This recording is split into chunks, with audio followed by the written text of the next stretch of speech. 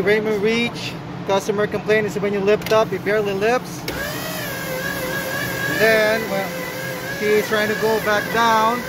When you let go, it droops down. And if you try to bump the lift up again, the first thing it does is go down. Okay, in order for us to determine if it's going to be a mechanical or an electrical issue, we would disconnect while we're lifting. We are going to disconnect our control line for the proportioning valve. Okay, try to lift. Hit the lift. Okay, it's not lifting right now. Let me pull this cable right here. Go ahead, still lift. Okay, stop. And it holds. So that to me now is telling me that this is an electrical issue and not a mechanical or hydraulic. Okay, so what we did is we hooked up to the proportioning solenoid, proportioning valve, which is the solenoid that goes into the lower. We measured it, hooked up the oscilloscope, and you see the pulsing here, but there would be portions of it that it would just give it straight negative. Okay, let me run this again. Try to operate it. You see that? It's straight negative all throughout. So that shouldn't be happening. It should always be pulsing. So right now, we're doubting that the BM is shut on. There's at least a driver in the BM. Vehicle manager was already replaced. This truck is working, but there's something that I did not mention before the BM was replaced.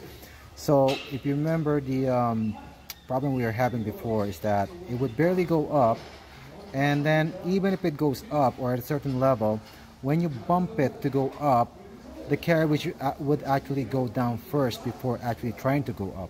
So looking at the hydraulic schematic, all right, if this is open, of course everything from the pump would be dumped back to the tank.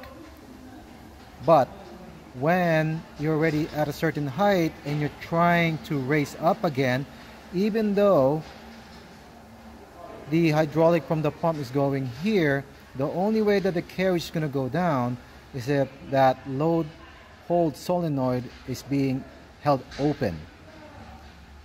So that's the part that we did not check before. But for sure, looking at the diagram, the only way that the carriage is going to drop down when you're trying to bump it to go up is if that solenoid is open. Okay, so I've already hooked up the oscilloscope. Channel A, which is the blue trace, is going to be on our load holding solenoid, and channel B is going to be on our lip lower solenoid. Okay, so we're going to run this. I'm going to focus you on the screen and see what happens when we try to lift it up. Let's just confirm that first that the problem is already gone. Lift. Okay. Okay, holds. Let me try to bump it up. It doesn't drop anymore, and then we lower. So this is what it looked like on the screen. Let me pause this for a sec. Let's go back. Okay, this is where I started. So remember that the red is going to be our lip lower solenoid. As you can see, when I started to lift, it's only the lip lower solenoid that is getting a signal from the VM and not the load holding valve, so keeping it closed. But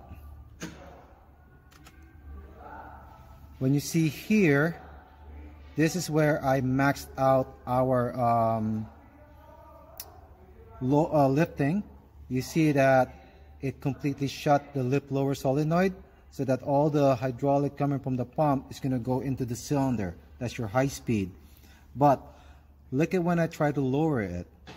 So this is where I try to lower it again, and you see that the load hold solenoid is being activated. So basically it's opening up the passage to go back to the tank, and also the lip lower solenoid.